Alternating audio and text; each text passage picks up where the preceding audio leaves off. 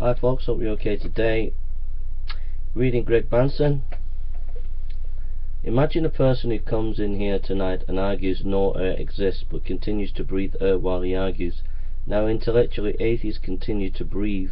They continue to use reason and draw scientific conclusions which assumes an orderly universe, to make moral judgments which assume absolute values, but the atheistic view of things would in theory make such breathing impossible. They are breathing God's air all the time. They are arguing against him.